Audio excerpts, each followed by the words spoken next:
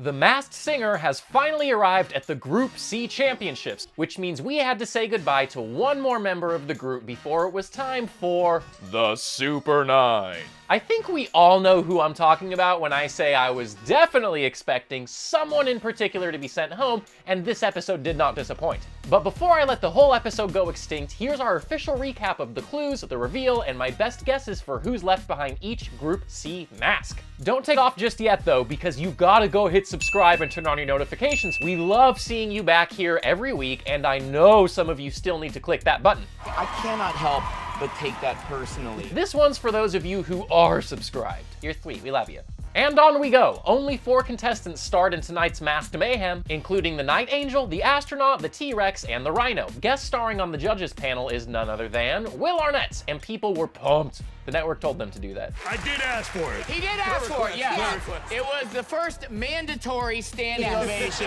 And since he's the host of Fox's new competition series, Lego Masters, each of the contestants brought an extra clue made of Legos. Oh god, blatant cross-promotion. But first, the performances. The Night Angel kicked off the show with Shout by the Isley Brothers, which was a performance that had all the judges shouting their praises. God, I'm clever. Up next was the Astronaut with Shape of You by Ed Sheeran, and he was definitely feeling that song on stage. That's the first flirt of the series. Isn't that great, Will? I'm happy to be here for it, for Yeah, sure. yeah. Third was the T-Rex with Jai Ho, You Are My Destiny by A.R. Rahman and the Pussycat Dolls, which of course Nicole absolutely loved. And last but definitely not least was the Rhino, who performed Tracks of My Tears by Smokey Robinson and the Miracles. And let me tell ya, it had all the judges feeling some type of way. At the end of the night though, a little song pandering toward Nicole just wasn't enough to save the T-Rex from this week's elimination. So, without further ado, here's what the T-Rex was trying to clue us into this week. Or her coach, as each contestant had someone close to them give out their clues. The coach hinted, T-Rex subscribes to the idea that there is no off day. I have never met anyone so meticulous, especially someone her age. Meanwhile, we see boomerangs and a plate of fries, chips, and mozzarella sticks covered in glitter. The T-Rex's coach continued, even though she's young, she's got fans of all ages and always knows how to win over a crowd. We then see some wax lips sinking into a vase of water. He finished out the package by saying, so TT, do your thing, and I'll see you soon with that golden mask. Wishful thinking, but nah. After her performance, her Lego clue was Poodle, with a figure of Will. She said, the connection is with Will because Lego Batman is how we are connected. Well, Will had no idea what that meant, and the judges submitted their final guesses as Jojo Siwa, Tara Lipinski, and Liza Koshy. You out there on YouTube had this one from the beginning with me, including Cattyrad, who managed to catch a clue that slipped past me last week, and Zoe, who was a bajillion% sure. Well though, you'll be happy to know that the T-Rex was in fact revealed to be Miss Jojo Siwa. It couldn't have been more obvious. The clues this week hinted at her being a young, dedicated star, and it's no surprise to see a coach presenting Jojo's clues, as she's been dancing and performing since she was 5 years old. She's well known for absolutely loving glitter, and has a house full of tasty snacks like those on the plate to match. The word subscribe in the package was definitely a hint at her 10 million plus YouTube subscribers, which, hey girl, wanna send some of those my way? And Jojo has a hit song called Boomerang. Her connection with Will was her appearance at the Lego Batman premiere, where she was wearing poodle shoes. The coach calling the T-Rex TT was definitely a reference to her name Jojo. And finally, the lips syncing were a reference to the Nickelodeon show she hosts, Lip Sync Battle Shorties. Sayonara, Jojo. Sorry the show just couldn't handle all that masked energy. But now we have our top 3 Group C contestants. Here's what they clued us into this episode. Up first, the Night Angel's high school friend hinted, Night Angel always had to juggle school with chasing her dream, so she missed out on a lot like senior prom. We then see a rotary phone off the hook. The friend continued, but one thing she was determined not to miss was earning her diploma. On the wall is an aced astronomy quiz consisting of only moon-related questions. Finally, the Night Angel's friend said, our graduation conflicted with a huge career opportunity for her, but she refused to miss that day she worked so hard for because that's just Night Angel. After her performance, a man in black revealed the Night Angel's Lego clue to be Good Times with a little Jenny figure. She said, Jenny, I say your name because I've heard you say my name often on your show. Well, Jenny thinks the Night Angel could be Toni Braxton. Nicole is guessing Taraji P. Henson again, and Will at first guessed Mayim Bialik, but quickly changed to a more reasonable guess, Janet Jackson.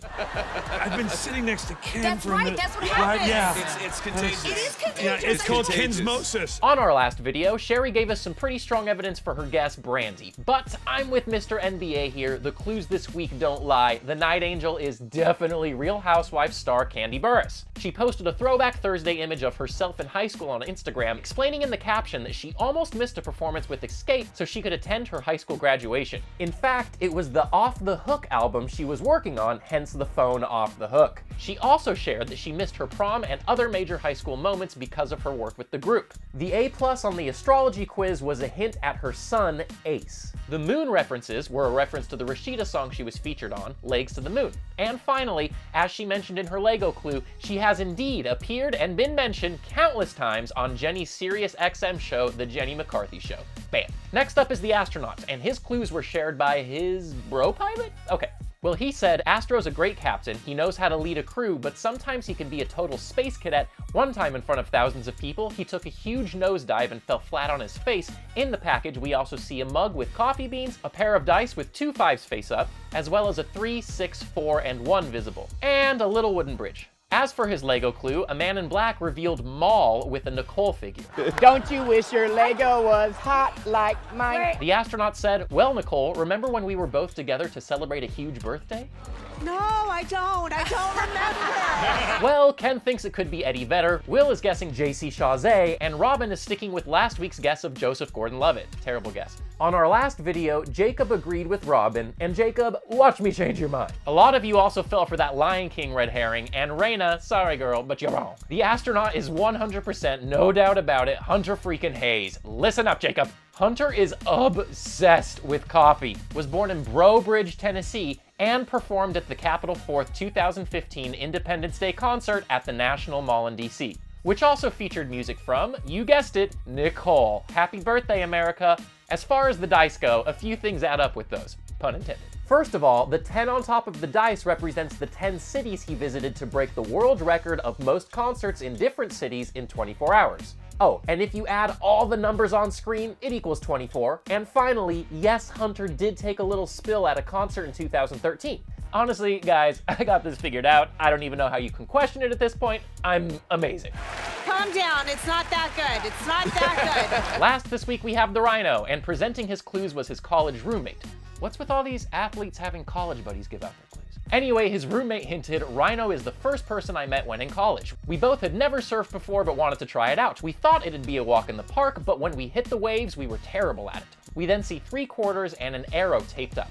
The roommate continued, but Rhino kept at it and became a beast out there. The babes just couldn't resist his sick moves, but real talk, that's just Rhino. When he wants to accomplish something, he'll outwork anyone. Meanwhile, the package showed us Mars in a cowboy hat and Missouri with a crown. Finally, after his performance, the Lego clue was for Robin and read 1000. He said, Robin, we think alike. You and I are on the same track, literally. Well, Robin kept the trend going and had no idea what the hint meant, eventually guessing Will Ferrell. Ken had an oh-so-Ken guess with David Hasselhoff, and Will decided now was a good time to have a meltdown and guess himself. Can you sing like this? I don't know. Maybe I can. I'm having an existential crisis here, man. Well, on the last recap, Sega Sister here is still thinking Tim McGraw, while Vincent is convinced he's Blake Shelton. Dude, looks like both of you need to keep an open mind like my friend Jose here, because the Rhino is freaking Barry Zito. I don't know how to make it any more obvious. In 2009, Zito changed his pitch from a top angle, hence the up arrow, to a 3/4 delivery. 3 freaking quarters!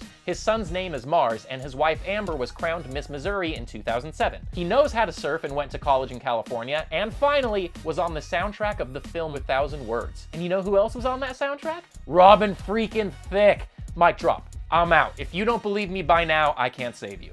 But go ahead and yell at me in the comments anyway, and while you're down there, you know you want to hit that subscribe button and turn on your notifications so you can get alerted every time we drop a new Masked Singer recap. Come on, don't leave me hanging like the contestants did to Ken this episode. I don't have a Lego Nick Cannon to come to my rescue. You've always been there for me. You are my biological father. I love you, son. Thank you. I love you too, Daddy. Now Thank sit you your so ass much. down. Yes, sir. All right.